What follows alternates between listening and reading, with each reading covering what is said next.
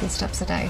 Obsessed with fitness? She spends 11 to 13 hours jogging every day in circles around her coffee table. The equivalent of 50 miles a day. Take a bathroom break. You wish you didn't have to do that, right? You'd rather have a catheter. Then he has had 15 procedures to look like a Korean pop star. Like, my whole face is numb, but I love it. It's such a great feeling. Today's going to be a changing day in your life.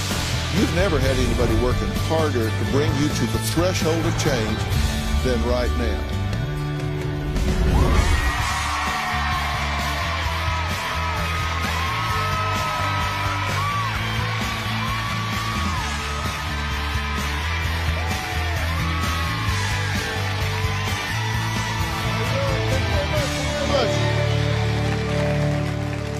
Well, we all know that exercise is good for us, right? It helps us regulate weight, fight disease, keeps our heart and mind sharp.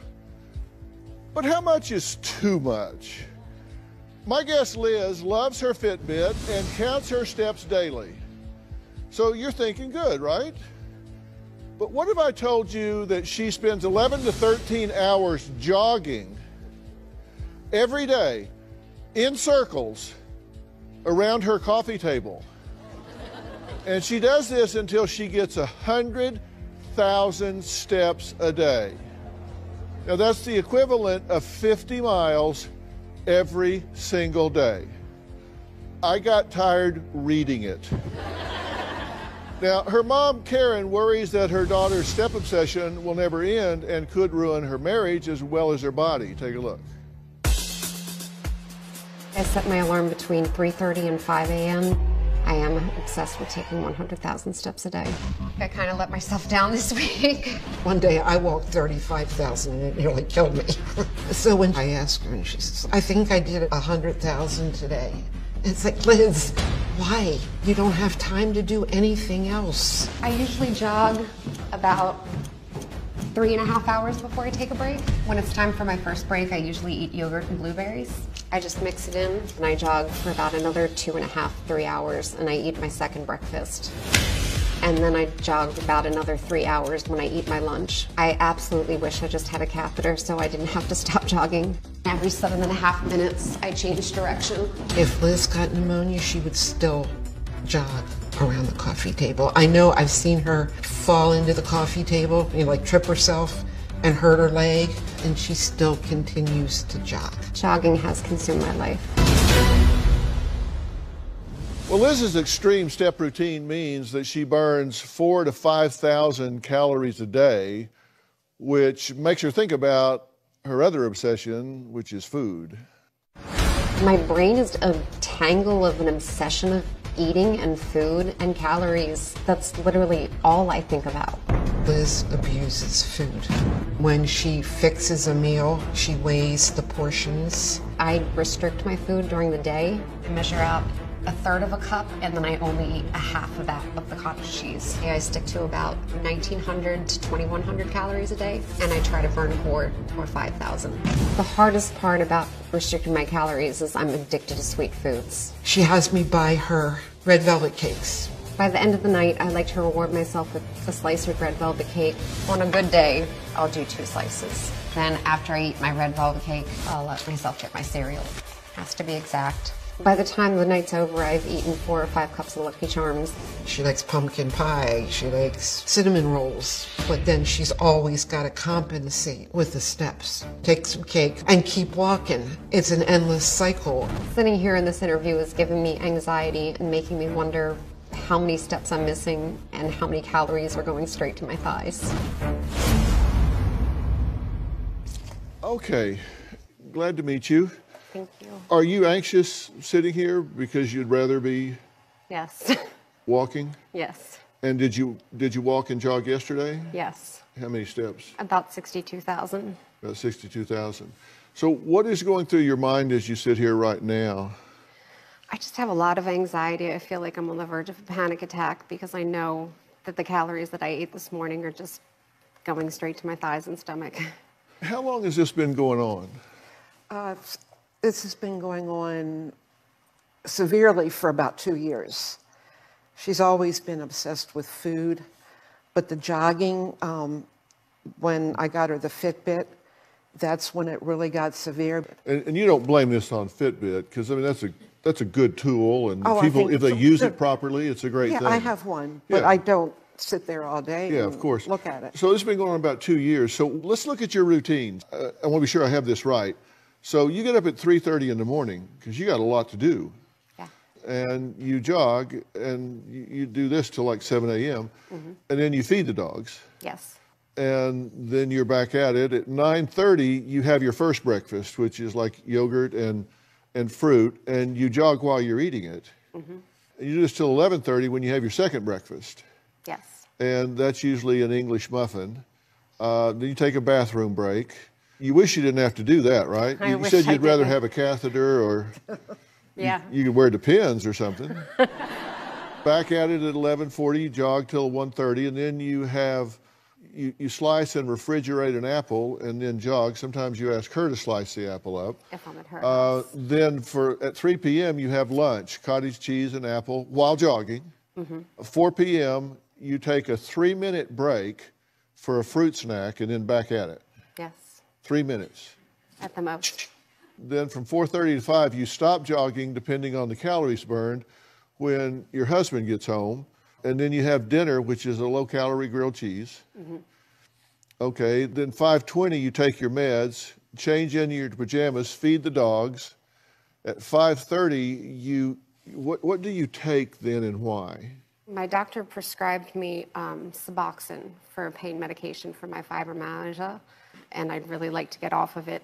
So I've read on my fibromyalgia groups that a lot of people had success taking kratom to help them get off opioids and help them get off other prescription painkillers. And then you eat red velvet cake.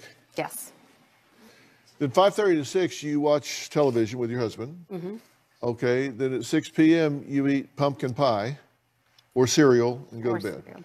Yeah. What time do you go to bed? About 6:30, sometimes 7. Okay, and then you're back up at 3:30 in the morning. Yeah. What do you think about while you're jogging? Just anything to zone out and not focus on what I'm doing, because I'm in so much pain from the jogging.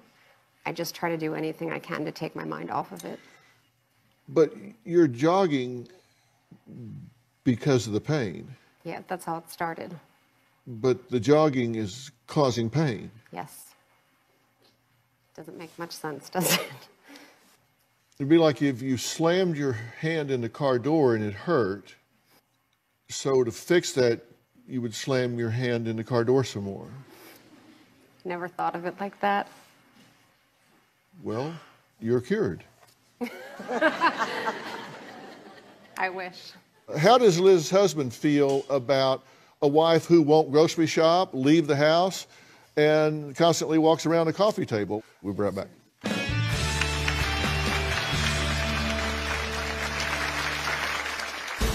When Liz comes over to my house, I enable her by going out and buying the foods I know she shouldn't have. She wanted a Maurice Callender's pumpkin pie. I searched around until I found one.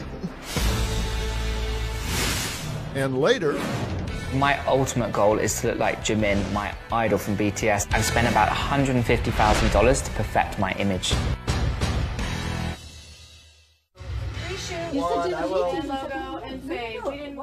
Tomorrow, My 10-year-old son is very violent. I will kill you. I will murder you. he ripped that out of the banister on the stairs. You say that he really seems to have superhuman strength. I've never seen a little child overpower a grown adult. Do you have any doubt that he is going to seriously injure or kill someone in your family? It will be me or his siblings. I will choke you till you die. that's tomorrow. Then on Monday, Every day I was paddled or beaten. inside a religious reform school. You weren't allowed to speak for 30 weeks. I was on sentence restriction. That's Monday. You can hear it very, very quietly. It's like... Ever since I started jogging, I just don't want to leave the house. I try not to get the mail. I try not to get the groceries. I try not to go to doctor's appointments. If I'm around people, they're going to ask me what I've been doing, and I don't have an answer for them other than I just jog around the coffee table in my living room. And everybody's going to think I'm crazy if I tell them that. Well, Liz has spent the last 2 years literally jogging her life away. And when I mean jogging her life away, we just looked at what she does. She gets up at 3 a.m. and she virtually jogs all but about 30 to 45 minutes until she goes to bed very early so she can get up the next day. And she's doing this running around a tiny coffee table in her room. And we're talking about the equivalent of almost 2 marathons a day. Liz was a different person before the Fitbit. Now, all it is constant walking. As a mother, her obsession with jogging hurts because I see what it's doing to her, her puppies, her husband, but I let her do it because I don't want her angry with me. When Liz comes over to my house, I enable her by going out and buying the foods I know she shouldn't have. She wanted a Maurice Callender's pumpkin pie. I searched around until I found one. She writes me a list of food to get her. And then when it's lunchtime, says, Mom, can you cut me up an apple? Because she won't stop jogging. My mom's house has a central kitchen area that I can jog around. It's like, why can't she take the time to talk to her mother? Do you have to walk the whole time? I want my old daughter back because we used to have so much fun. She would come down, we'd walk on the beach, look for seashells. We always have had a good rapport talking to each other. And I just don't feel like we have that anymore. It's like she's become a stranger instead of my daughter. Well, Liz's husband, Joe, is joining us on the phone. Joe, thanks for calling in. How you doing? Hi, Dr. Phil. Thank you very much for everything you're doing. Well, tell me what your take on all this is. I listened to what Karen was saying about enabling her by buying her all the food that she wants, but I personally have a different take on it. I get her the food that she wants because she started all this because of the pain, but it also morphs into the eating disorder, the calories. Liz has got a beautiful body. She's beautiful, athletic, and she is wasted away to nothing. Joining us via Skype is Liz's sister, Rebecca, who originally wrote to me for help. Rebecca, you actually are concerned that there has been some neurological impact here from some of the things that she's been through, correct? Yeah, possibly. Why do you think that? She's had numerous concussions. I'm not exactly sure how many. This was from what? Some of them may have been accidents. Maybe 1 or 2 were from different guys she dated. I'm not 100% sure, but she needs help. Well, I think you're really suffering with this. I don't think this is something that you do for attention. I don't think it's something that you do because it gives you some kind of sick payoff in a way that you are avoiding your marriage or avoiding something that you're actually kind of symbolically running away from your life. I don't think it's that direct, but I've thought about this a lot. I've been doing this a long time, and I've actually created an entire schematic of what I think's going on with you here. It's not very pretty because I don't have very good handwriting, but I want to talk to you about this because I don't think this is a puzzle at all. What was ever done about that? Nothing. Never thought of it like that. That makes sense. And later... Yeah, I'm not losing who I am. I'm still the same person underneath. Well, no, you're not. You're looking at me as if I'm crazy. I didn't say that, but... Fill in the Blanks and my true crime series, Mystery and Murder, Analysis by Dr. Phil, are available now. On Fill in the Blanks, I go into the lives of celebrities like Oprah, Dax Shepard, the Jonas Brothers, Steve Harvey, and in-depth with technology, health, and science, social issues. With my true crime podcast, I look at cases with bizarre circumstances. Download all of our latest podcasts for free, and don't forget to subscribe and rate the shows on Apple Podcasts and Stitcher or your favorite podcast app.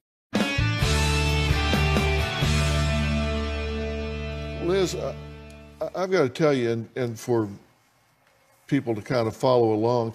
This is how my mind works, which is not always linear. It's in a lot of different ways, but I started this whole thing with early trauma. Early in your life, I'm sorry to say that you experienced molestation in your life. I'm very sorry that that happened to you. And when it did happen, what was done about that to help you deal with that and Nothing. handle that? I didn't tell anybody till I was 16. Right. And so what happened then? My mom showed some concern, but my father didn't believe me. So nothing really happened. This was earlier in your life, and then later, you were actually the victim of sexual assault. Yes. What happened to deal with that? Again, it was about the same age that I finally told my parents. This was 16, 17, right, when this happened? What happened with that? What did people do about that? I mean, it came up in therapy, but I was kind of resistant to talking about it at the time because I felt like I'd gotten over it. I'd stuffed it down so much.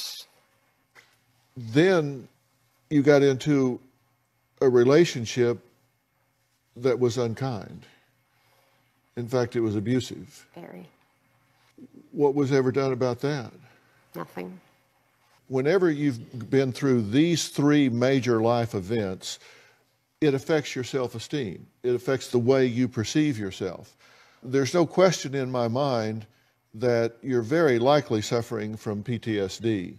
And if you get in a situation where there are triggers that remind you of any of those situations you've been through, and from the age of 12 to 30, there's a record of you taking very high-risk behaviors, behaving recklessly in your life, which tells me that this is a time when you really didn't value yourself. And as a result of these three things, in early trauma, it leaves you at a very low emotional age in terms of your ability to accommodate to and problem solve things emotionally. You're clearly being enabled. Your mother is enabling you, your husband is enabling you, because people are trying to love you and help you, but it goes beyond that. And if something happens to disrupt, you respond with rage. And so I come over here and I look at your attempts to cope. And we see bulimia and anorexia.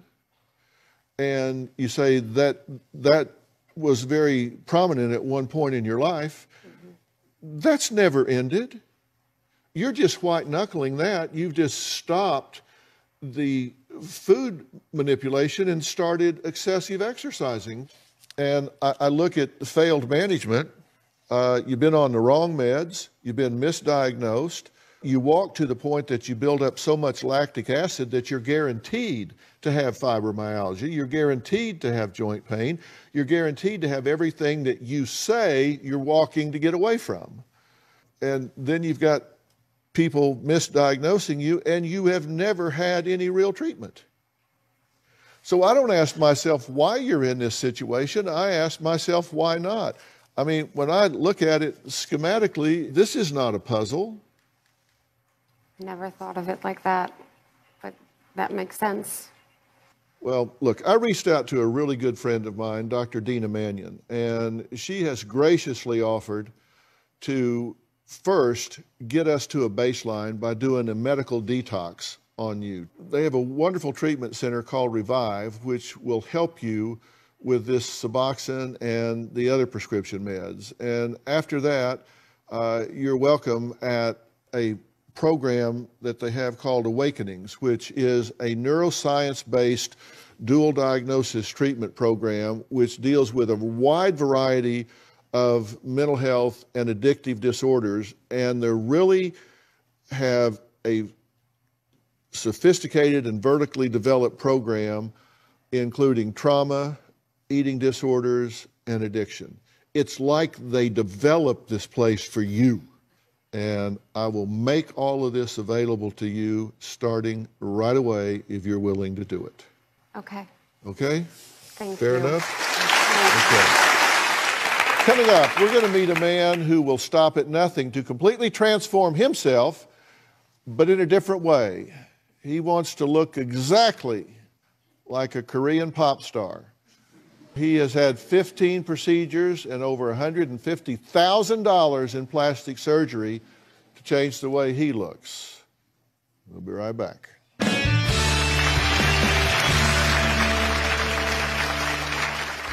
I've spent about $150,000 to perfect my image. My nose, I've actually had surgery 5 times. I've had so many procedures, like my whole face is numb, but I love it. It's such a great feeling. He shows it kind of more to his right. We see it on camera 7. Tomorrow on an all-new Dr.Phil. My 10-year-old son is very violent. I will kill you. I will murder you. I've never seen a little child overpower a grown adult. I will chop you till you die. That's tomorrow. 3, 2, 1.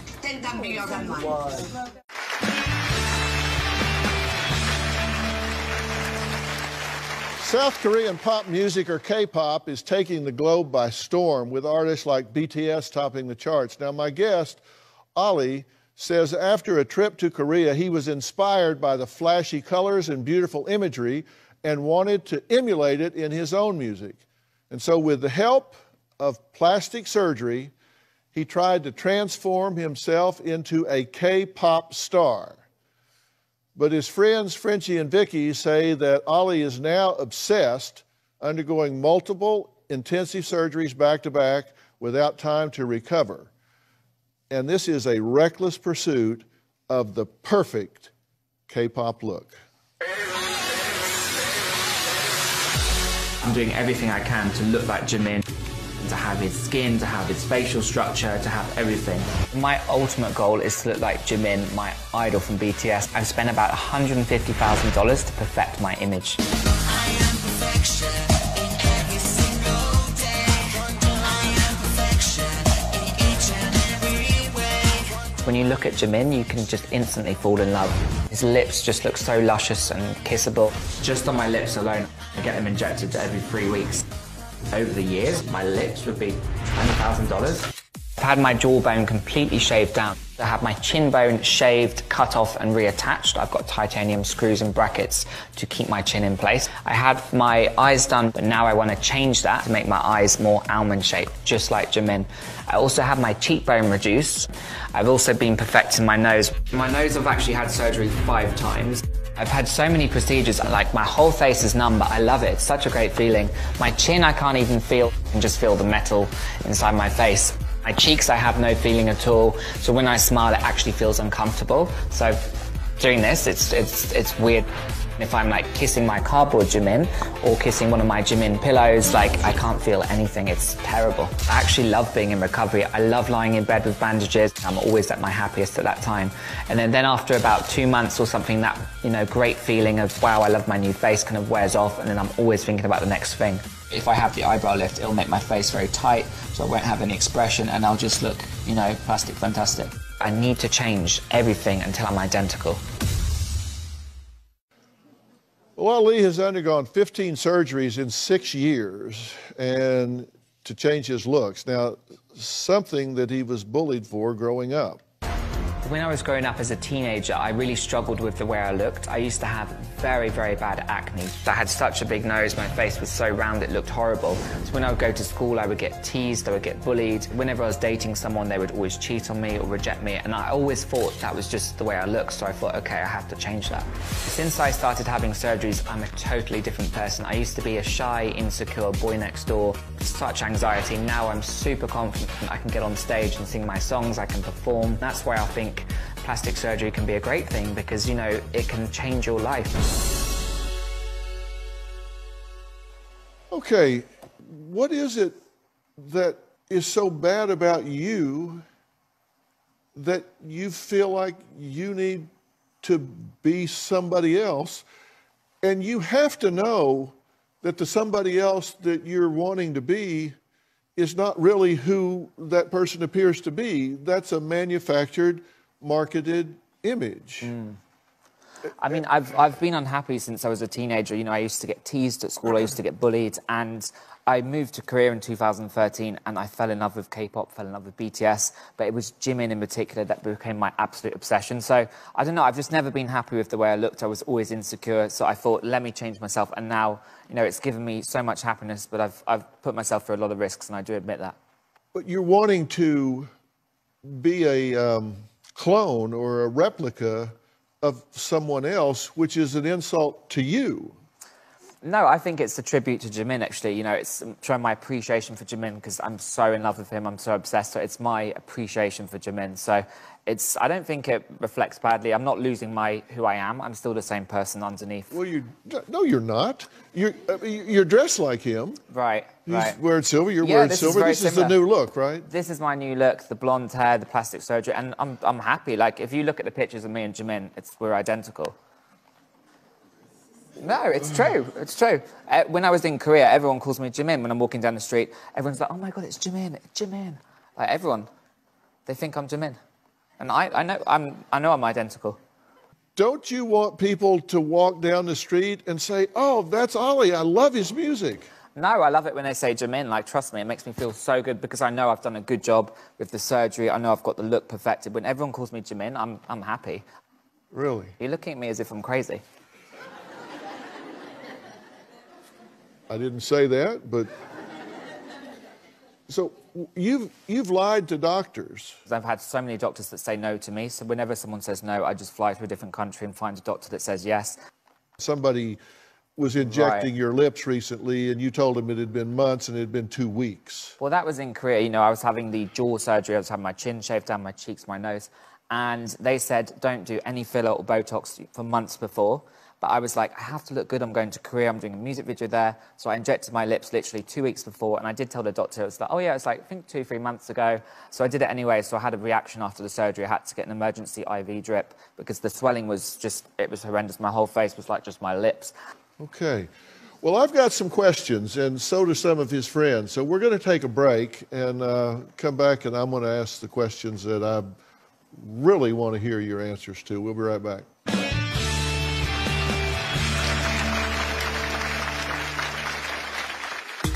Oli lied to me and he decided to do 5 surgeries in 1 day.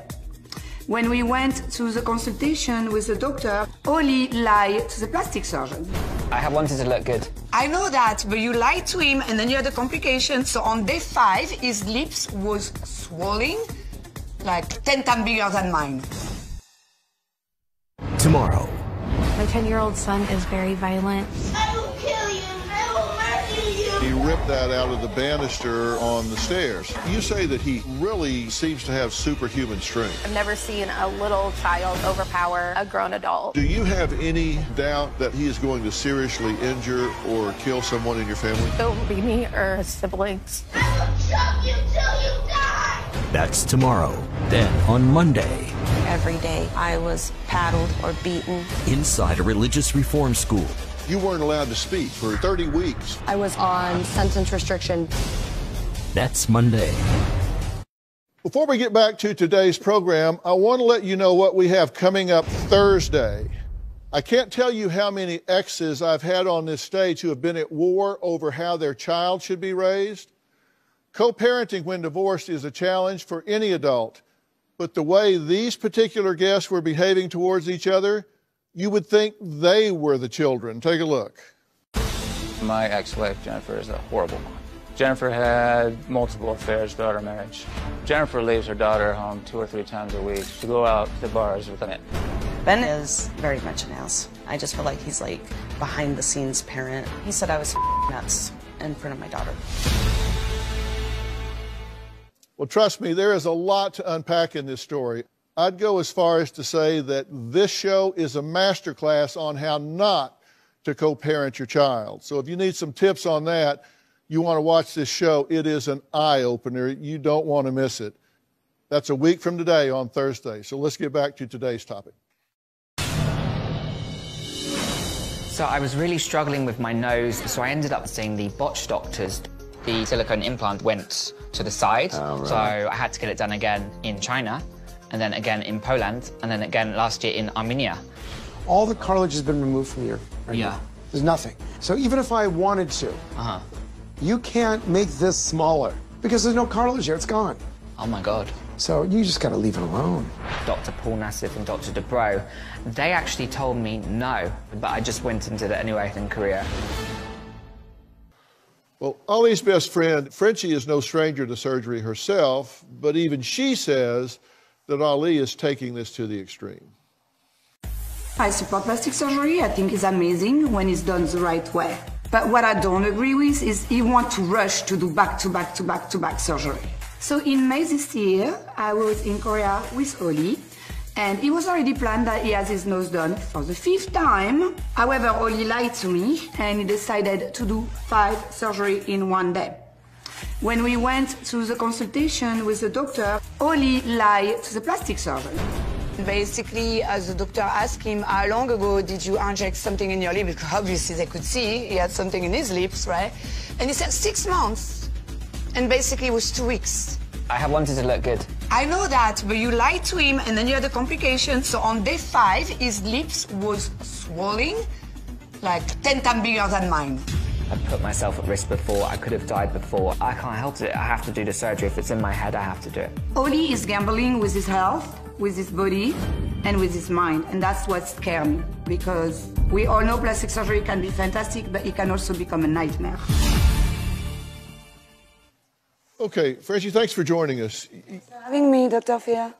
You actually believe he's putting himself at risk, right? Yes. Because he's lying and putting himself in procedures that are medically contraindicated. He should not be doing them.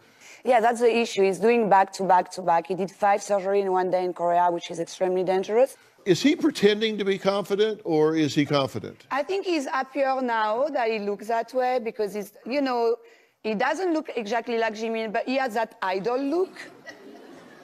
Have you ever met him? Not yet. I mean, I know it's going to happen at some stage. And if Jimin was watching this show, there's one thing I would want to say to him.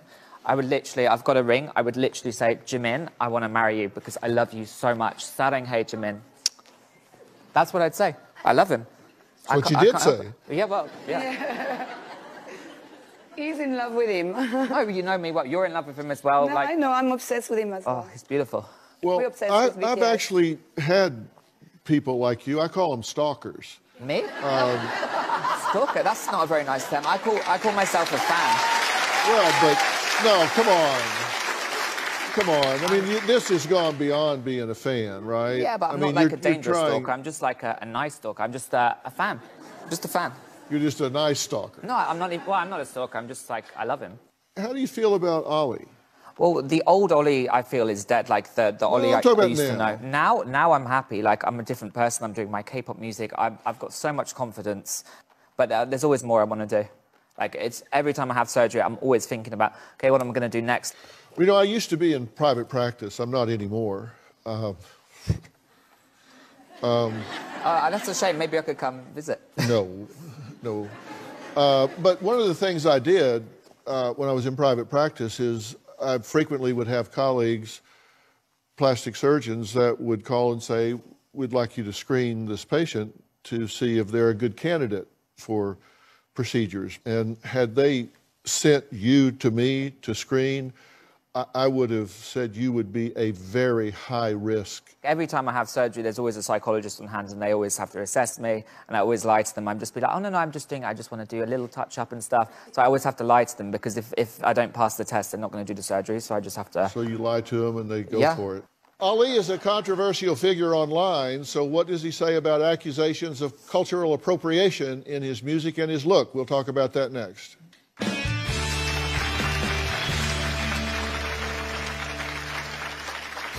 Oli has a history of lying because Oli lied to his mom.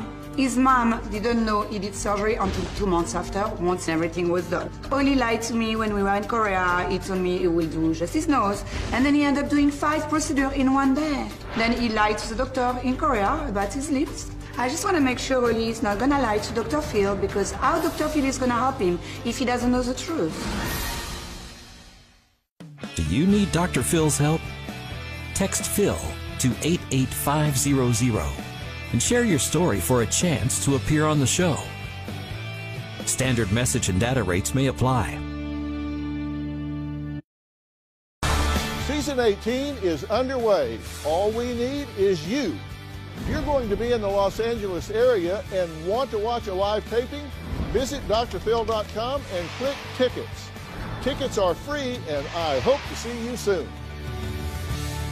You can't make this smaller because they don't call you. Thank you.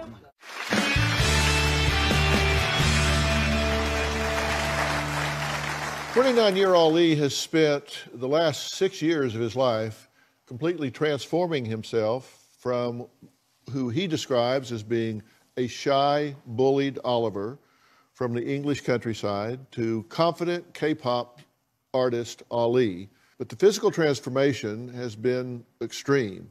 Ali even underwent 5 facial surgeries in one day. Joining us via Skype is Ali's childhood friend, Vicky. What do you think about what he's doing to his body and his motive for doing what he's doing to his body? I'm really worried. I think actually Oli's got a lot of self-esteem issues. I think he comes across quite confident on the show, but I think really deep down he's lacking self-esteem and actually lacking confidence in himself. He believes he has to be like Jimin to be successful and to be happy. And how long have you known Ali?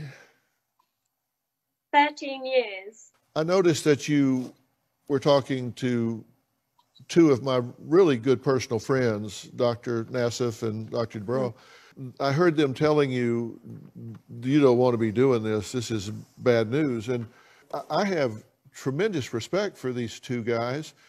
And when I hear them tell you, you shouldn't be doing this, now these are guys that do surgery. And when a surgeon tells you you shouldn't do surgery, then that's a pretty good indicator that you shouldn't do surgery. I know, Does that concern you at all? Like, when they told me that, I was shocked because they said my nose could fall off, I could get necrosis, I could get paralyzed in my jaw. So I was shocked, but after a couple of days, that shock wore off. And I thought, you know, because Korea is the best in the world, so I just thought, let me go to Korea, sort it all out. They fixed my nose. I don't have any silicone. I've just got 24 titanium screws in my face. I've got 8 metal brackets keeping my skull together. But apart from that, I've got no plastic in me, so I don't think anything's going to move. Titanium's pretty strong, Dr. Phil. So maybe I'm like Iron Man, Titanium Man or something. Titanium, yeah. Yeah. Hence the outfit. Yeah, well, I'll certainly agree you're hard-headed. Thanks. Now, you've been accused of cultural appropriation by fans of K-pop. Well, I get so much hate. Like, one of my music videos has 60,000 dislikes, but I really don't care. Like, at the end of the day, I'm not hurting people. What I'm doing is, you know, it's cultural appreciation. I'm not changing my race at all. I just appreciate Jimin's features and his looks. I happen to love Korea. I identify with the culture. I want to be Korean, like, I want to be a Korean citizen. That's going to happen. I'm going to make it happen. But, like, it's not to do with race. Like, everyone in Asia gets surgery to look more Western. They get higher nose bridge. They get double eyelid surgery. I'm just doing the opposite. So what I'm doing is, you know, it's cultural appreciation. Well, you have a lot of hate messages on there, but you are number 8 on the K-pop chart. I've had 2 singles that are number 8, and I've had a number 31 single as well. So, yeah. Thank you. So, I mean, I do give you that. But you know what really bothers me about this? Is I think underneath all of this, and because I don't respond to all of the image sort of stuff, I think beneath all of this, 2 things jump out at me. One is, I think beneath it all, you're a pretty nice guy. Thank you. A pretty decent guy. And secondly, I think you're really selling yourself short. You're not being your own best friend. I don't know. It just makes me happy. It's like a facade. Deep down, I feel sad about myself. Like, I'm always trying to change myself, and I never feel good enough. You know, when I look in the mirror, I never feel beautiful. I never feel good, and I get so much hate online as well, and it just kind of adds to that feeling. So, it just makes me feel better about myself. Well, I've got a pivotal question for this young man right after the break.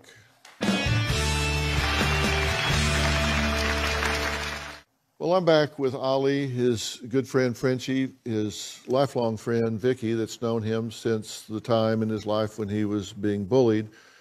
Do you realize that you've basically taken over for the bullies? They quit and you took over for them. The bullies bullied you, then they went away, but you said, okay, bye, I got this, I'll bully Oliver, you leave, I'll take over. I'll continue to put him down, I'll continue to criticize him, I'll continue to criticize his looks, I'll continue all the things that you were doing, I'll do when you're gone. You've taken over for the bullies and you're continuing to kick your own ass. Yeah, I guess I'm my worst critic. Like, I do put myself down. Every time I look in the mirror, I see a fault. But I want you to really think about not abandoning yourself and who you are, because in the final analysis, it's you and you, buddy. I know. You can do all this other stuff, but in the final analysis, everywhere you go, Oliver goes with you. And you ought to make peace with him and learn to love that part of who you are. Well, that's why I love Jimin and BTS, because they're so positive and inspiring. So whenever I see Jimin, it just makes me happy. It just makes me inspired. So that's why I do the surgery, because it's just something that makes me happy. So. Will you at least think about what I'm saying? Of course.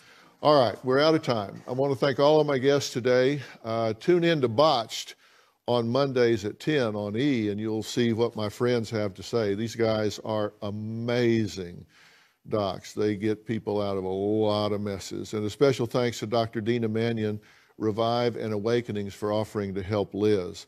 We'll see you next time.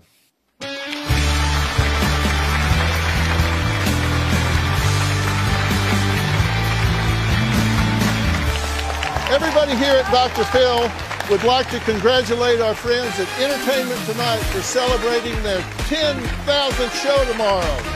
Such an amazing accomplishment. Congratulations, E.T. See you next time.